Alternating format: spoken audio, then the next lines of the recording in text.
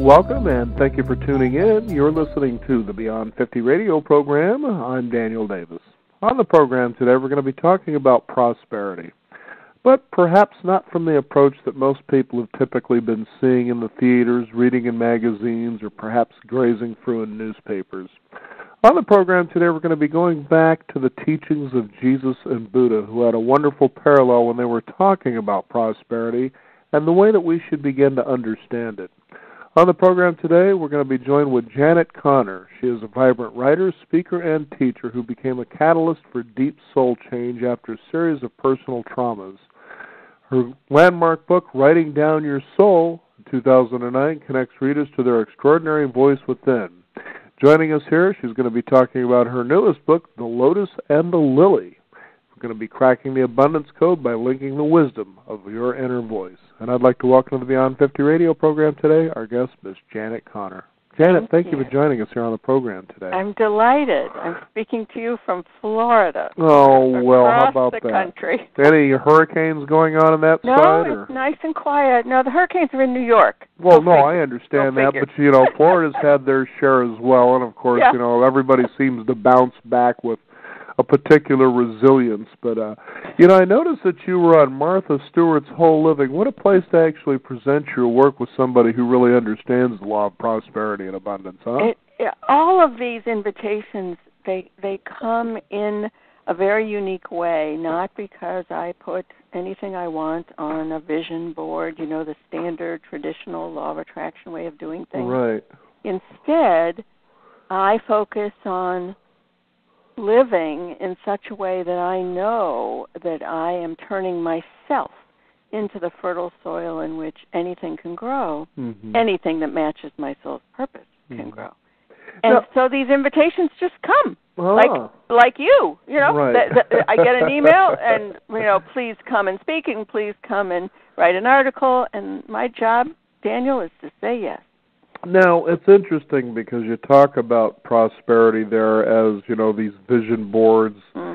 There's, for instance, the movie The Secret, which on this program I've been known to sort of badmouth a little bit. In fact, I even had co-producers of that very movie on the program that said, yeah, we kind of felt the same way you do, and I was like, okay, well, at least, not that it didn't have anything of value, but I just kind of felt like it gave the impression to people you could just sit around and intend all day long, and everything's just going to come to you. And I'm like, no, there's action. You have to act toward that. As they say, take a single step, I believe it is, and God takes 1,000 steps toward you, but you've got to take that step. But talk about how this book came about and what was going on in your life that kind of changed your perception of prosperity and the law of attraction and all of that. Well, I was doing what everybody was doing. I had watched The Secret, and even though my stomach said, gosh, this looks like materialism camouflaged as spirituality, it was so big that, okay, everybody's playing this game, I'll play too. And I had the same books in my shelves that everybody else has, and I was saying my affirmations, visualizing what I wanted, getting very clear about what I wanted, and asking for it. All of the standard lumped under this umbrella, the law of attraction. Well, Writing Down Your Soul, my first book, had come out at the beginning of 2009, and I told you my job is to say yes, and so any church or bookstore that invited me to speak anywhere in the country, I would go. And this was a very lovely thing. I taught thousands and thousands of people how to take their writing practice way beyond journaling and into divine dialogue. Every single day I got these gorgeous emails, your books changed my life. But there was one problem.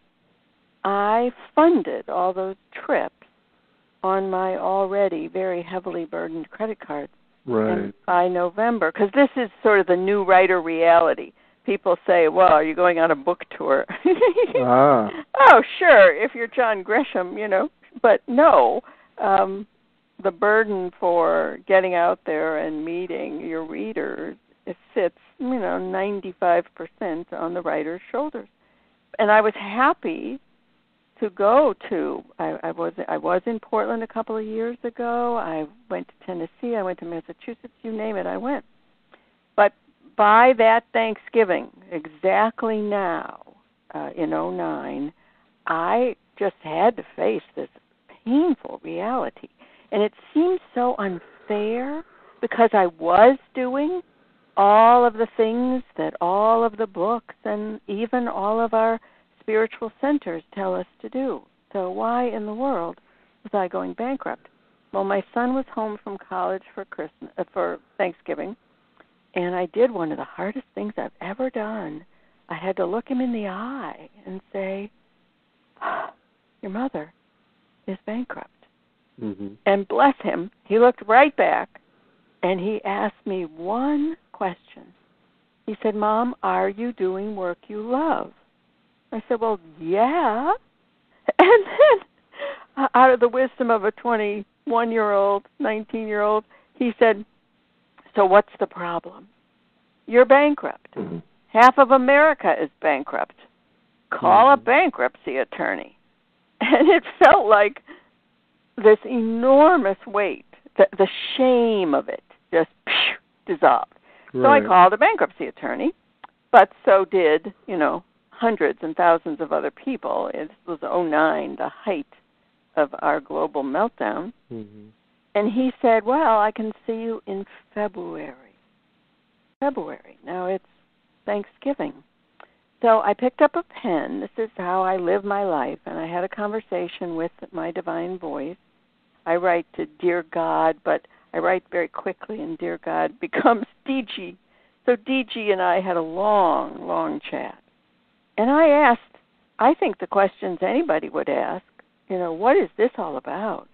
Was there a blessing in bankruptcy? What am I supposed to be seeing that I'm not seeing?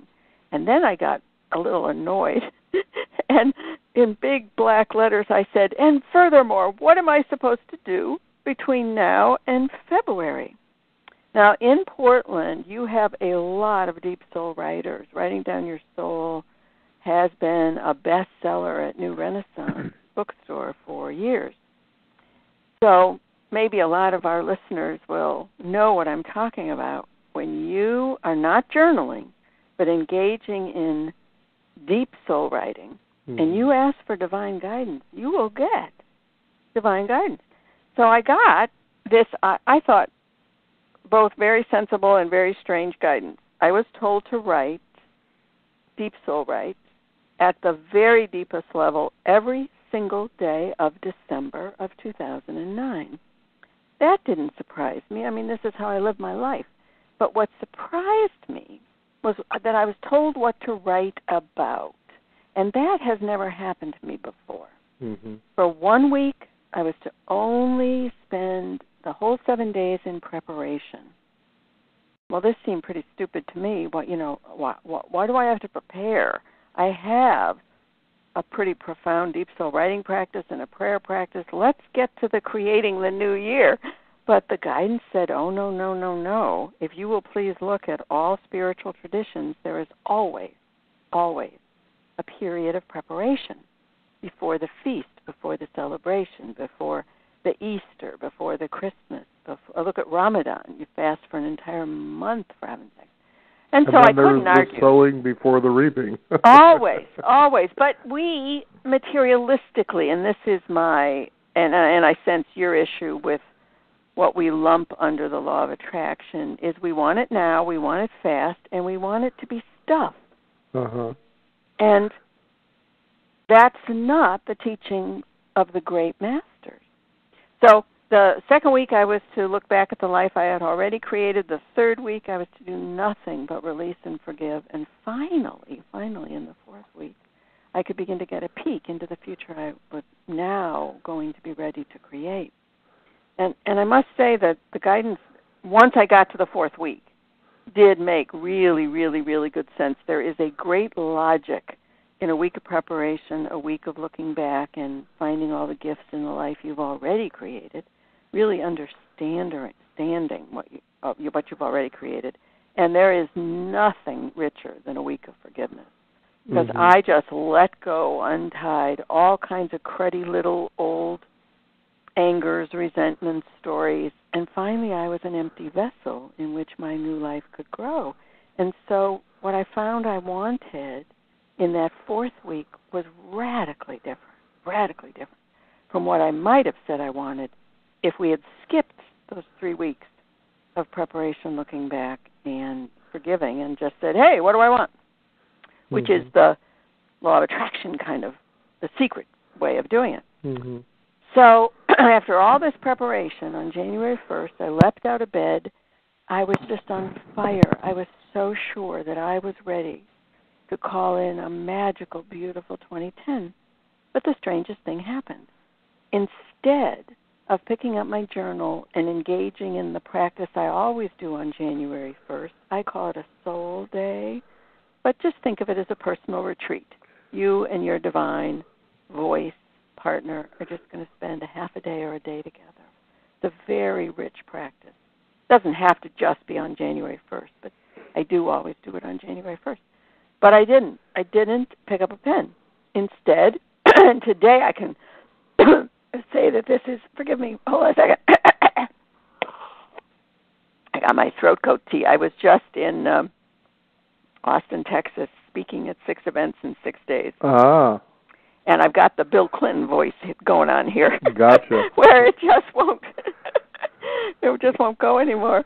So I'm resting it and getting ready to come out and see all of you in Portland. Mm. So I pick up, instead of doing my writing, I pick up You Are Here by Thich Nhat Hanh. Anybody who's read Thich Nhat Hanh knows what's about to happen, but I had never read him before. And so I said, well, gee, I have all day to do my deep soul writing. I'm thoroughly prepared. So I'm just going to read one chapter, get a taste for Thich Nhat Hanh and the Buddha's teaching. Well, you can't read one chapter of Thich Nhat Hanh.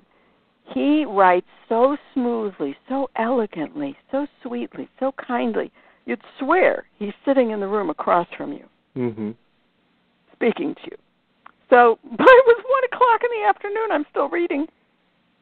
And this, of course, turned out to be divinely orchestrated, absolutely perfect, because I finally stumbled upon the sentence that changed my life, changed 180 degrees my understanding of prosperity, and became the book, The Lotus and the Lily.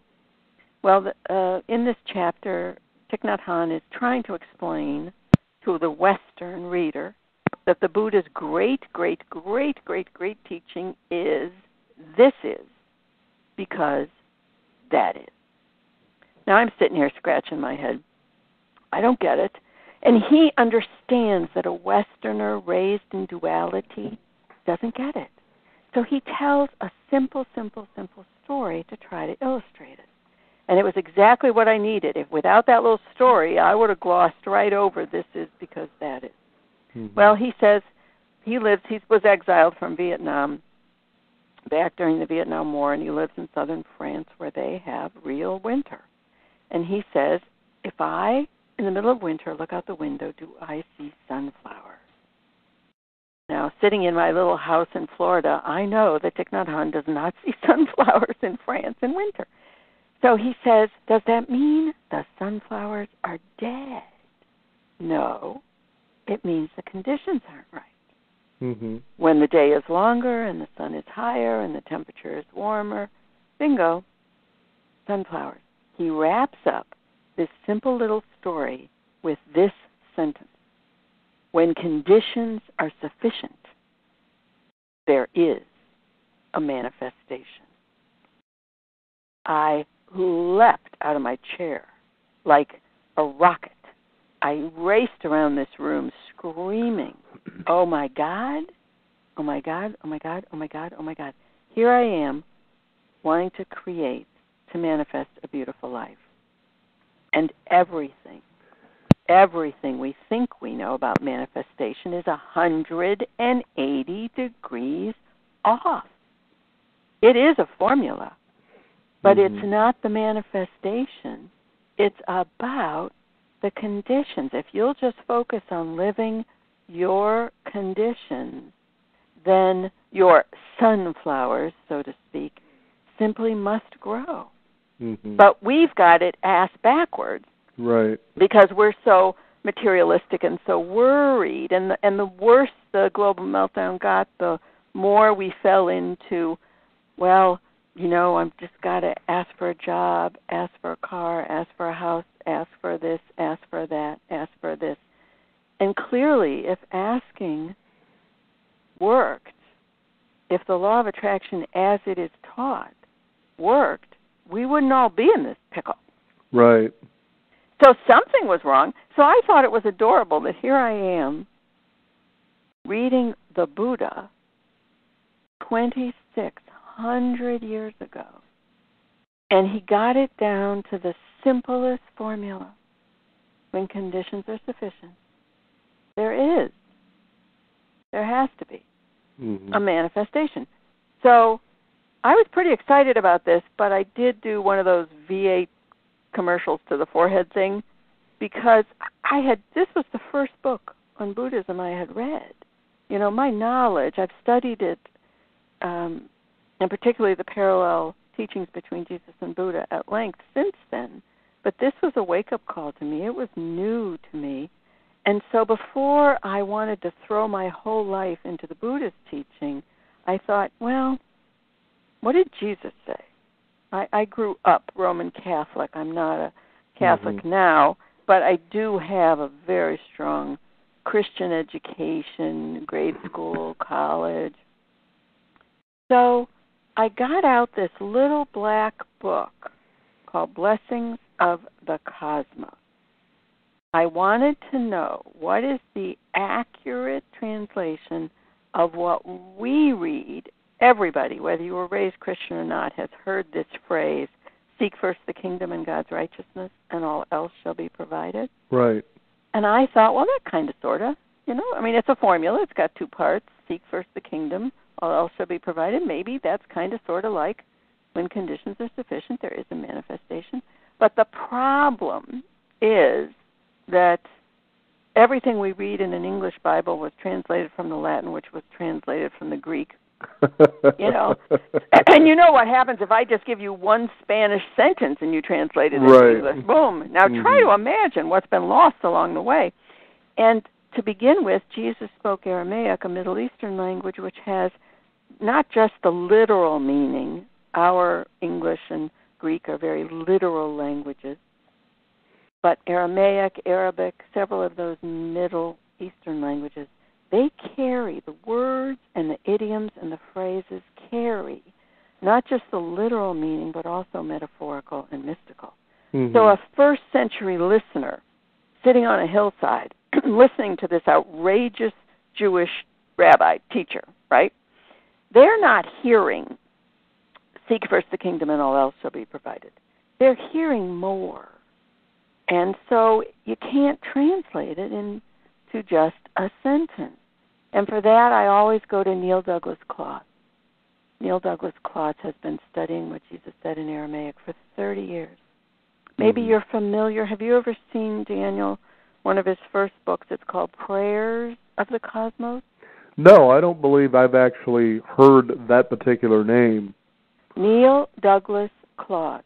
Okay. He's written 6, 7 books, The Hidden Gospels, Prayers of the Cosmos. Now, maybe you're familiar with, and I do love Dr. Rocco Errico's research. That one, no, I'm not familiar with. He studied with George Lamsa, and George Lamsa found, he is a Middle Easterner, he has passed, but he wrote a holy Bible, and I quote it often in The Lotus and the Lily, that attempts, while staying within kind of a sentence-to-sentence construct, attempts to restore the idioms and the cultural references. He found 12,000 errors in the King James in a standard English Bible. Right. But Neil, I'm particularly enamored of because he tries. I mean, we don't have a tape recording of anything Jesus said, so, it's just research. It's the best we can do to try to understand what a first-century listener heard. So for this sentence, seek first the kingdom, he gives a page and a half of poetry. And with his permission, the entire page and a half is in the Lotus and the Lily. Mm-hmm. So I'm not going to keep you on the phone and read you the whole page and a half right now. I'm just going to read you the summary. And I have it at the very, very front of the Lotus and the Lily when it says, Meet the Master. This is, just as Thich Nhat Hanh's summary of this is, because that is, ended up being, when conditions are sufficient, there is a manifestation. This is Neil Douglas Klotz's summary of the page and a half explanation of Seek First the Kingdom. I'm going to read it to you verbatim. Here Jesus says that when we pursue a right relationship with the universal one and allow this relationship to realign our lives. Now stop right there and try to contrast that with the law of attraction, which is get clear about what you want, focus on what you want, and ask for what you want. Nowhere in there. That's about aligning yourself with the divine. Mm-hmm. Well, then here's the rest of it. We produce a condition of receptivity. What are the chances that Thich Nhat Hanh's word, when conditions are sufficient, would also be in this explanation of what Jesus said? We produce a condition of receptivity in which anything we need to help us complete our purpose in life will. That's a promise. Will be supplied by the universe. So now at this point it was probably 7 o'clock at night, and I grabbed a piece of paper, perfectly plain, 11 by 17, just a vanilla piece of paper. I traced a dinner plate to make a mandala, and then I traced a salad plate on the inside to make the inner circle. And I wanted to draw my conditions. Now, my conditions came in Deep Soul Writing. I've now taught this process to hundreds and hundreds of people. There's a course that I teach it every year in November and December so people can make their intention mandalas for the new year. And it just opened this past Monday. Mm-hmm. So if any of your listeners, it's not too late. If they wanted to sign up for the course, just go to my website, janetconnor.com, and click on the Lotus and the Lily telecourse. Mm-hmm. Well, so I made this real simple intention mandala with my conditions. Every single person. I have never seen any two people have the same conditions because no two people are creating the same life. And it does make perfect sense. And some people have 4 and some people have 8. I have 6. And mine, and they're in the book, are I live in intention, I say my prayers out loud, I work in sacred space, I do my holy work, I focus only on what's coming in, and I have a grateful, grateful heart. So I drew a lily. It has 6 petals. I have 6 conditions, and I like it because it reminds me of that beautiful, beautiful saying when people were asking Jesus, how are we going to eat? What are we going to wear? And he said, consider the lilies. They do not toil nor spin. I think anybody, regardless of the tradition they were raised in, has heard that sweet saying too. So I've always kept lilies on my altar. Mm-hmm. So I drew this little lily in the middle. Now, on the outside, if you want to visualize my little intention mandala as a clock where the numbers would be, I did put the things I wanted. I wanted my perfect agent in 2010. And all the way around, I put 12 things. I figured I was replicating the clock, so I put 12 things that I wanted. But then, the next morning, January 2nd, and every morning for the rest of my life since, I stand in front of it. I make a new one every year. I stand in front of it, and I say my prayers out loud. That's one of my conditions. And I say to God, okay, here's the deal. You know what I want. You know what I need. You know things I don't even know I need. So I'm just going to hand that over to you. And I am just going to focus on my half of the equation, which is the conditions. And then I sing them, I renew them, and then I do them. You know, this isn't just a prayer practice like rote. You know, like as a kid growing up Catholic, I said the rosary, but I'm ashamed to tell you how I said it. You know, Hail Mary, full of grace, the Lord is with thee, blessed art thou among women, and blessed fruit of thy womb, Jesus. I wasn't paying an ounce of attention. I was just getting through it. Well, this prayer practice, you bring it to life. As that quote said from Jesus, you align yourself in relationship with the Universal One. So I do these 6 things every day. Mm-hmm. Well, January of 2010 was a miraculous month. Everywhere I went, people left me huge love offerings. My events were packed. People double registered for my courses and asked me to give the second registration away.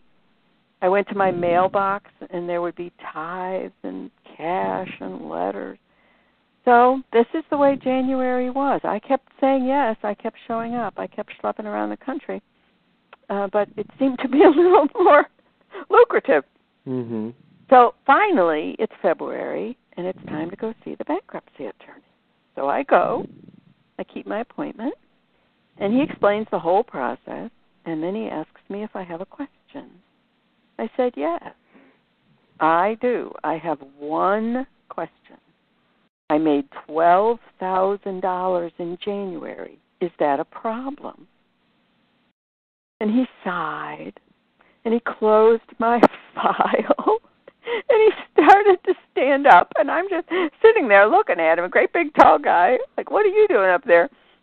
And he smiled, and he said, it's a problem. You're not bankrupt. Come back when you're bankrupt. And, of course, I haven't been back. Oh. So then people said, well, show us. How do you do this? And so that's what the Lotus and the Lily is. It is those same 4 weeks of deep soul writing, a week of preparation, a week of looking back, a week of releasing, letting go, and forgiving to create space for the new, and then finally a week of looking forward. Then on the 29th day, you prepare for your soul day. You gather your books and your paper and your colored pencils and whatever, however you're going to make it. And then finally, on the 30th day, not that you have to do it, especially now with the holidays, people need to, skip a day. We're busy, and that's fine, but don't skip. The only thing I admonish people is don't pick up this book and go to day 30 and make your intention mandala. Mm-hmm. Because you will not be creating a new and beautiful and abundant life. You'll be recreating the life you already have, because you don't have new spiritual wisdom. Right. So I've now taught this to, probably should add it up, many, many hundreds of people. And the stories, never mind my story pales in comparison to the outrageous, glorious things that happen when people do what Neil Douglas Claude says Jesus is saying. Don't worry about the stuff. You just align yourself in right relationship with the divine. You just take care of that. Or as Buddha would say, the condition. You just take care of that. And then the universe cannot help but provide, because you've created in yourself this fertile soil. I think of myself as black loam, just the best possible composted soil a farmer could create. Mm-hmm. And then stuff grows. When people say, does this really work? It just happened 2 weeks ago, 3 weeks ago. Yeah. I got a phone call out of the blue from Unity Online Radio. You could say asking, but basically it was telling me that I am going to be a radio show host starting in January. and I'm thrilled. I'm absolutely thrilled. What a lovely way to reach people around the world without getting on an airplane. I'm thrilled. But I must confess, after I hung up the phone, I stood and I looked at my intention mandala, and I said, excuse me, but where on here does it say radio show? Because I don't I don't do that rectangular vision board where you put on the pictures of the things you want. I don't. In fact, this year, my intention mandala has no thing, nothing. Mm-hmm. It just has, I want a full cup of joy, a full cup of fertility to produce my work, my books, my classes. And it does say a full cup of influence, to influence as many people as possible. Now, that wasn't a radio show. I nowhere. I've never said in my deep soul writing, I never prayers, I never said, hey, I want to be a radio show host. But now, of course, I see that it's an absolutely perfect way to fulfill my soul purpose. So I'm absolutely sold. There is no power on heaven or earth that could get me to go back to the law of attraction way of doing things. Mm-hmm. And to help people with that, there's a chart in the welcome section of the book. Now, it's Roman numerals, so you have to go back to 4th grade. X, V, I. Gotcha. 16. But there's a very, very simple chart, and I can just go over it verbally for the listeners, comparing and contrasting the law of attraction as we materialistically apply it and the lotus and the lily, the teaching of Buddha and Jesus. In the law of attraction method, the human is at the center because it's all about what you want. It starts from you. The energy comes from you. But, of course, the lotus and the lily, the divine, is at the center. And that's why we make an intention mandala. The mandala is the perfect illustration of the connection of the human and the divine. There is no better. And every single spiritual tradition uses the mandala to try to convey this connection of the human and the divine, like the medicine wheel in the Native American tradition, the labyrinth on the floor of Chartres Cathedral, the yin-yang symbol. And I'm no expert on mandalas, but I did a lot of research, and so I wrote a chapter, What is the Mandala and Why Do We Make It? Because I think that would excite the reader to say, oh, I get it. Yeah, this is why we're not making a rectangular vision board. It's too materialistic, and it's not the power shape. The number one shape in sacred geometry is the circle. Mm-hmm. And I got a confirmation of this past summer. Every year I take a small group of deep soul writers, people who have taken my courses, read my book, somewhere. We've been to Oaxaca, Mexico, Costa Rica. This past July we went to the Blacktail Ranch in Montana. Now that's sacred Native American land with an ancient medicine wheel. And so I reread Black Elk Speaks 5 times, trying to, it's like a Bible, you got to read it slowly and let it sink in.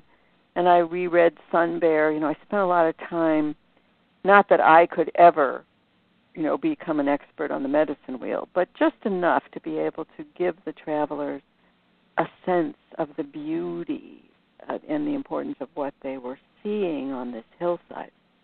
Well, Black Elk, after he got stuck in a Pine Ridge reservation in a hut, he writes about this, or well, I shouldn't say he writes. He spoke, and then what he said was captured and translated into English. But he said, there is no power in a square. And it was killing him that he was forced to live in a rectangular square room, hut. And then he goes on to say, everything the Native American does is a hoop, is a circle. The prayers, the Native Americans always pray to the 7 directions, creating a 3-dimensional globe, a circle, a mandala. Their homes were teepees, were circles. I thought this was an incredible sentence. There is no power in a square. And then I laughed, thinking back to all those square and rectangular vision boards I'd made. And I must confess, I think I made them for 4 years, and they didn't come to pass. They didn't. And then I'd be frustrated at the end of the year and say, well, okay, that didn't happen, and that didn't happen, and that didn't happen, and that didn't happen. So it made me laugh to read that Black Elk said, well, of course it didn't happen, Janet. There is no power in a square. Mm-hmm. The mandala is very magical. It's mystical. It's ancient. And our current ability to sort of dig into the quantum physics shows that the mandala really is an engine of change. Jung, he wrote 5 books on mandalas. The guy was obsessed with mandalas. He had his patients make them. He made one every day. And he said repeatedly that you become the mandala. The mandala draws you unconsciously and magically. He used that term magical several times. You simply become what you have drawn. Well, he didn't have access to the information about quantum physics. Mm-hmm. Today, quantum physics can prove, can show, oh yeah, this is how it actually does draw you as an engine of change to become what you have drawn. But keep in mind now, it's your relationship with spirit, your commitments to yourself, your soul, and your God that are at the center. That's why it has such beautiful power. You have the divine at the center. So I digressed here. I'm back to my chart.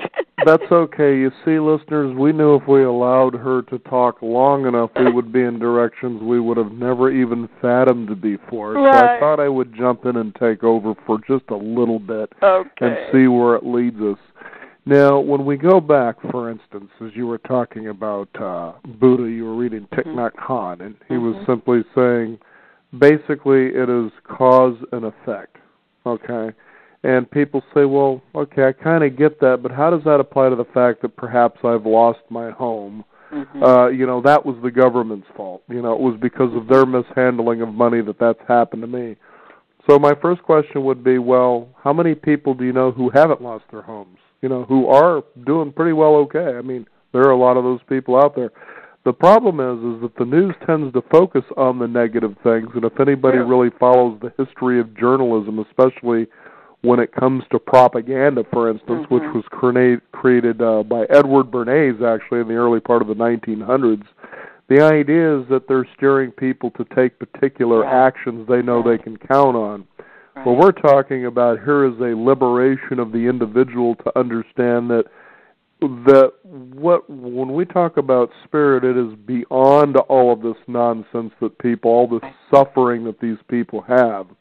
The suffering, in other words, is a way of saying this is how they can tame or, let's say, discipline the masses from making probably dumb decisions in the first place. Who knows? Right. But that being said, when we get and we take a look at cause and effect, let's say that you are one of these people who are listening today who says, well, the law of attraction, most people want to attract money. So you sit there and you do your meditations. You have your vision board about, what you're going to do with all this money. And you're all excited about it. You're all enthused about it. And then you plug in an episode of Keeping Up with the Kardashians, for instance. Pay attention to what you're thinking and feeling as you're watching these people. And you'll know exactly what you have inside of yourself that you really need to work on and why that attraction isn't occurring. And this is a lot of what Jesus was also talking about as well, is when you say fertile ground, you've got to be in a position that you have just as much gratitude for another's miracles as you have for the gratitude when yours manifest.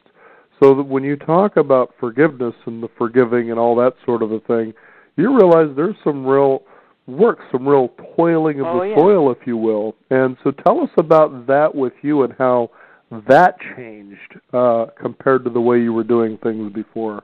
Well, if it wasn't for the divine guidance to write every day in the month of December at such a deep level, I wouldn't have stepped away from those traditional meditate on what you want, see it coming practices, because there was no other substitute. Now, you couldn't get me to do any of those. And let me give you just one story. I think this will get through to your listeners, because if you simply say, well, don't do that, create an intention mandala, the seeding, the ground in which this spiritual practice, this relationship with the divine grows, isn't clear. So here's my, off the chart, even I think this story is unbelievable. One of the first times I was teaching the Lotus and the Lily, I saw that there was a woman, a friend with me on Facebook, who was in dire straits. And the deal I have with God is I give away. At this point, I've given away $28,000 in tuition to my courses. It's just what I do. So I sent her a little side email and said, hey, you know, this course is starting. If you'd like to come, I'd be happy to give it to you. I'd love to give it to you. So she came, and on opening night, we were small enough then that everybody could tell their story. Now there's 77 people in the class, so we share our stories in the private Facebook discussion groups as opposed to while we're live on the phone. Well, so she told the story that she was a writer, and she had broken her foot. It wasn't healing. All of her clients disappeared overnight, all of them. So she had no income. She was facing bankruptcy because of these medical expenses. She was in pain, and she had just begun to sell her grandmother's jewelry for groceries.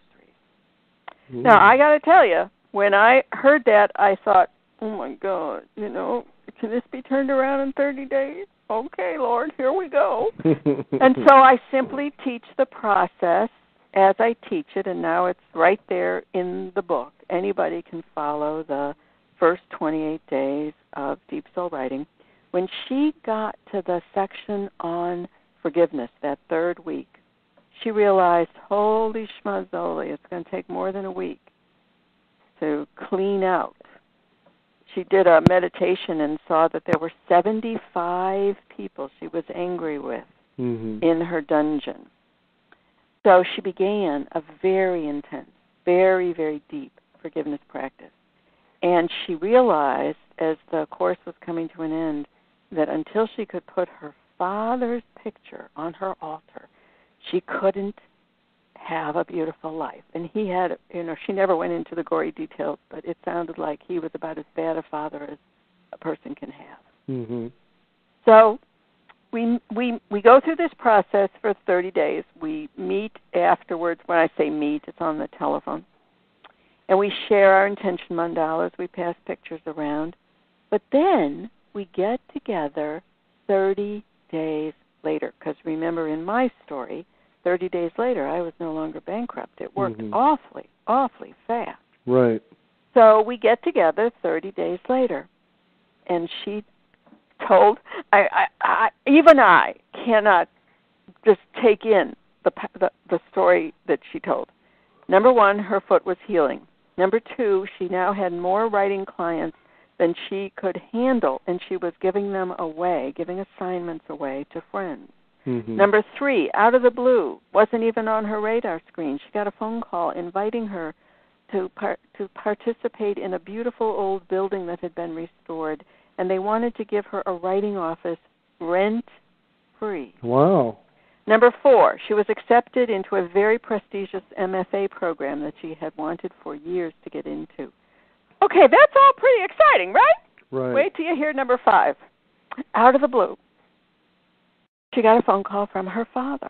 And her father said, I've heard through the grapevine that you got into that MFA program, and I would like to pay for it. Wow. This is a man who had never given anyone, not his children, not anyone. She said he's the ultimate original Scrooge. Now, how is that possible, Daniel? If you stick to the regular law of attraction, do your meditation, visualize it coming in. Some of it may come here and there, but I like agree. that? That's a complete and utter transformation. This is the power of the divine. This is the power of the quantum field. This is the power of shifting your attention away from what you want and onto how am I going to live? by becoming the queen of forgiveness, that woman has, I'm still in close touch with her, and she's always the guest expert on forgiveness. She comes to all of our courses and tells her stories, and she keeps us up to date. Maybe the most miraculous thing, because it's now been 3 years, is she said her father hasn't changed. He hasn't changed. He is about the most difficult man on the planet. But she said now her ability to love him has nothing to do with his behavior. Right. She said forgiveness opens the space for love. And man, when you're full of love, how can you not have a beautiful, abundant life? Right. So it's just a completely different, it's a 180-degree shift. It's such fascinating work to consider what you're presenting to the world. It was back in August of this year that I first came across one particular book that led me into a different direction and to a lot of things, and that is, it was through, I think it was called Simple Abundance. Oh, yeah. And I just happened to turn, my wife's had this book for years, and from time to time, but this particular day, I think I went back a day just to be sure, because from time to time I'll pop it open. And what I found interesting about this book is that you can kind of put it away for a while, then you go and you pick it up on the day and you'll realize, wow, that's kind of appealing to, I guess, a message I was interested in that day. But on this particular day, it opened me up to a book I'd never heard of before called The Power of the Subconscious Mind by Joseph Murphy. And so as I looked that up, of course, the library's got a copy of it, and then it showed him listed in another book called The Prosperity Bible. Now, this is a fascinating book by itself because it brings together the collective writings of what was known as the New Thought movement of the early part or late part of the 1800s. So for the listeners out there, you had the likes of Napoleon Hill, which everybody's heard of his book. But then you had The Power of the Subconscious. Then there was another one whom I have, Florence Scovel Shinn, who wrote a book called, The Game of Life and How to Play It. And you read this, and what you read it in the Prosperity Bible, which I think would be one everybody should have by their bedside because it really talks about prosperity. Now, money can be a part of that game. Wealth can certainly be a part of that game. But what they're talking about in prosperity is that you prosper in everything you could ever desire and imagine, everything. Yeah. And money, of course, a lot of people think, well, if I had more money, I would be happier. Okay, well, let's take a look at this for a minute. What would money bring for you that would make your life happy? Those are the things to work on. Yes. Then the money does come, You've just, that's one of the exercises in the Lotus and the Lily. Nobody wants money. You don't want the money. You want the ability to pay for your child's tuition. Or you want the ability to feel secure in knowing that perhaps the electricity is going to stay on, food's going to stay in the fridge. But a room full of money? No. Right, and you take a look at those things, but there was one thing I was reading in The Power of the Subconscious Mind that I think also tangles a lot of people up and they don't tend to see, for instance, and that is that he was talking about a miracle where Jesus was doing a healing with someone. And as that healing had occurred, he says, now that you were healed, stay quiet about it. Don't even talk to anybody about it, okay? And what was said made so much sense. I thought, wow, how come Christians aren't teaching this stuff? And that is, the reason is because people will come and they will say, oh, that's not possible. And they'll start throwing doubts in to the fact that you've experienced a miracle, and that could actually cancel out the miracle itself. And I thought, think of people, for instance, who go to start a business. They go and they tell their parents and their close-knit community, we want to do that for, within 5 years, 95% of businesses fail. So here you got this conviction you want to start a business, and everybody's throwing in all these seeds of doubt. Throwing the wrench into the machine or whatever it is. And I realized, there is such power that, for instance, you're out there, maybe your New Year's resolution, like it seems like a lot of people, you want to lose weight. So you're on there and you're doing your thing, and then pretty soon people, of course, in earnest are saying, so how's that diet going for you? Well, you've got your own little judgment going on just by receiving the way they've said that. And eventually you find yourself off the wagon, and before you know it, you're back to what you were doing before. Just simply do. Stay quiet. Just simply do these things. And allow people to finally say, hey, what are you doing differently? Well, just kind of made a couple of changes, nothing specific. Wow. So there's a lot of power in a lot of that stuff, and so you can see how the Lotus and the Lily, what you're talking about, which I would love to have the opportunity to read, because what I was told by the producer about this, I got pretty excited. I said, I'd love to read this book because of what I was reading and where I was at then. And, and it's really amazing stuff when you start to get it, and B, you do live more in the moment. It changes the way you live. It changes the way you pray. It changes what matters. And it really opens you up to, there is no other word for it but miracles. For example, in my first intention mandala, I wrote, my son is safe, free, and loved. He was going through a very traumatic time period. So I thought, well, I'm going to put this in, and I drew a little yellow road and little stick figures. So there he is walking down his little yellow road. The following Thanksgiving, he didn't come home. I could see it was him in caller ID. I pick up the phone. I can't even get, hey, babe, out of my mouth. And he's screaming, I'm safe, I'm safe, I'm safe, I'm safe. I said, what? The apartment burned down. Mm-hmm.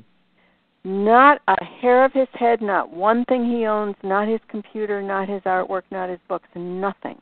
Whereas apartments all around and other people within that apartment, their stuff got ruined. I went back to that intention mandala and just think, I put my son is safe, free, and loved. I had no conscious intention that meant safe if the place burns down. No, there's and things like this happen to me all the time, and not just to me, but to people in the courses.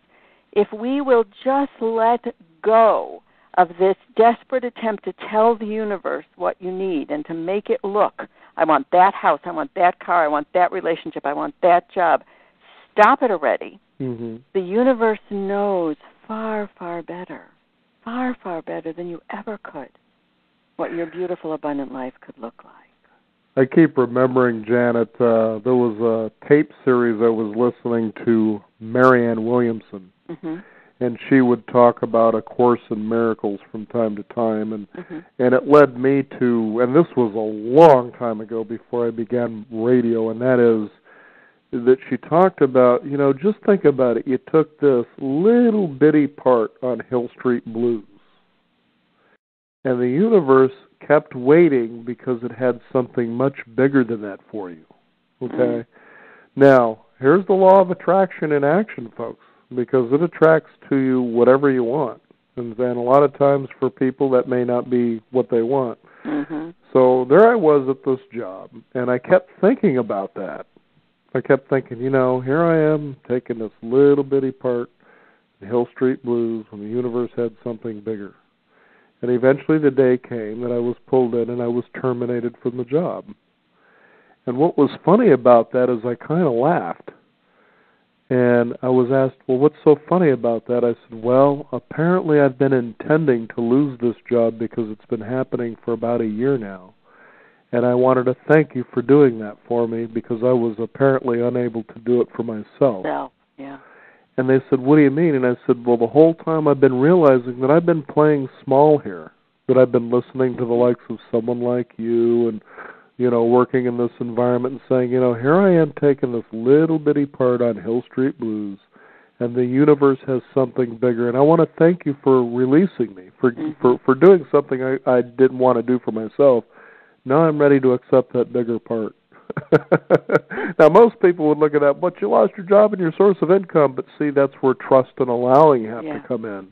And faith, and that is one of the biggest foundations that a person needs to understand about what we're talking about here today. You have to bathe in faith. And sometimes that's not easy to do. Well, and that's where this process gives you kind of a grounding. You do have something to do. You have these 4 weeks of writing. You have this intention mandala practice. You have your soul day.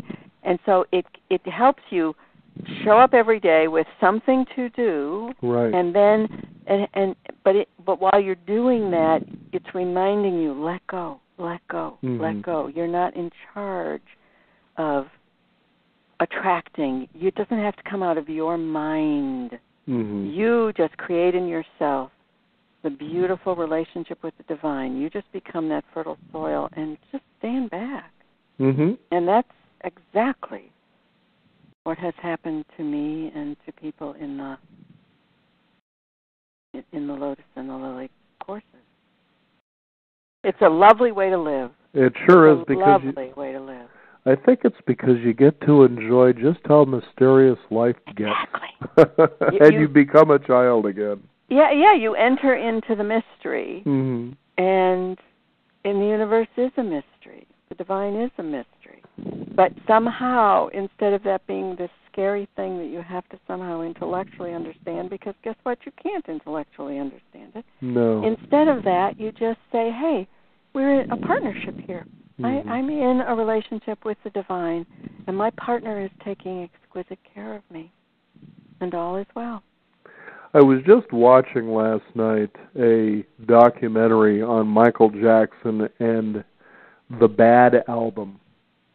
And by the end of this, he was at a point where he simply says, I'm not the creative process. The creative process is already there. It works through me. The creative process is God.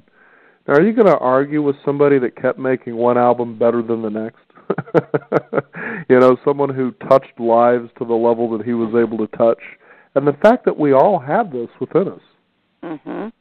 Every single person is a creative being. The soul wants to express itself. One of the stories I tell in The Lotus and the Lily wasn't Michael Jackson, and I was listening on the radio in the car, and I caught it late, so I don't even know who the rock star was, or I would give the guy the benefit. But what I heard him say, the interviewer said, so how did you plan your last album? And the rock star raised his voice and cut him off. And he said, you don't plan an album. If you are walking into the studio knowing the music you're going to write, don't walk in the studio. And painters know that, and writers know that. But somehow the general public, even though every single person on this planet is a creator and is a creative being, somehow we think that, that's Michael, that's these special people. That's Picasso. But it's simply the way we're wired. We are all capable of being one with the Creator, one with the One. Our work and our lives are of service to the creative force of the universe. If you'll just do that, how can I serve? In that translation that Neil Douglas Klotz gives of Seek First the Kingdom, one line, just one line, is pouring yourself out makes the universe do the same. Right. That's what's missing in our materialistic approach to creating a life.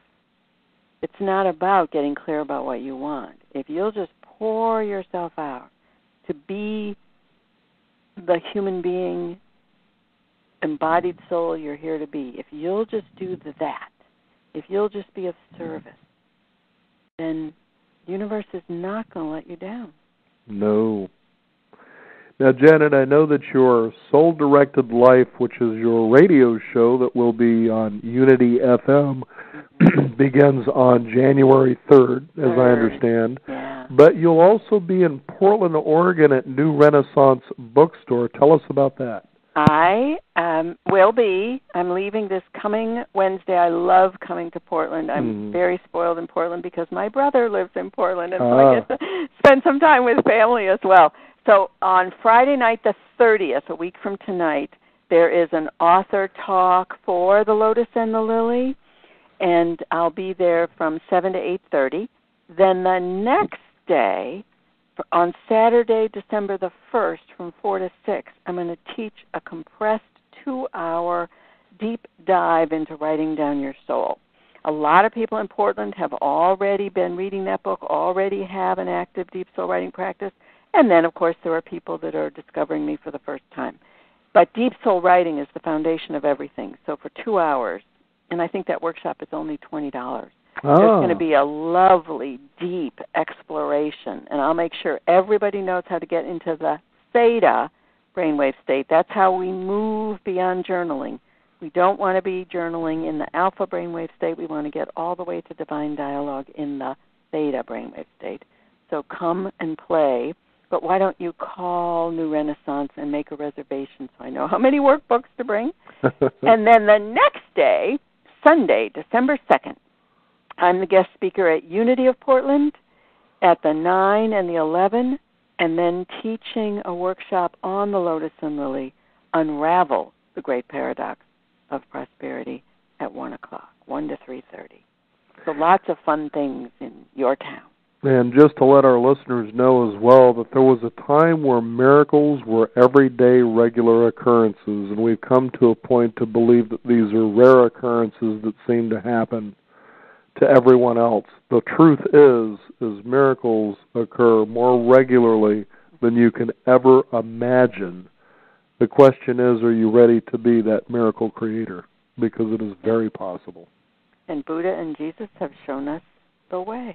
Exactly. They gave us the formula. They did. So anybody listening, I know that you can be heard around the country, not just in Portland. So everybody, whether you're in Portland or not, you can go to my website, JanetConner, CONNER.com, and subscribe to the newsletter, because I do have a lot of events and exciting things coming up. Well, Janet, thank you so much for joining us here on the Beyond 50 radio program. It's the Lotus and the Lily. Be sure to find out what the great paradox of prosperity is and how you can become beyond that. Thank you again for being on the Beyond 50 radio program. Thank you, Daniel. It's a lovely, lovely Friday afternoon. Thank you. We also encourage you, the listeners out there, be sure to visit us at our website, which is beyond50radio.blogspot.com as well. We also have a weekly e-newsletter that we'll be producing, and we'll have this great information for you in there as well. Just simply log on, put in your email, and it comes to you for free, and you can unsubscribe at any time. Thank you again for joining us. This is the Beyond 50 radio program. I'm Daniel Davis, and remember, live your day past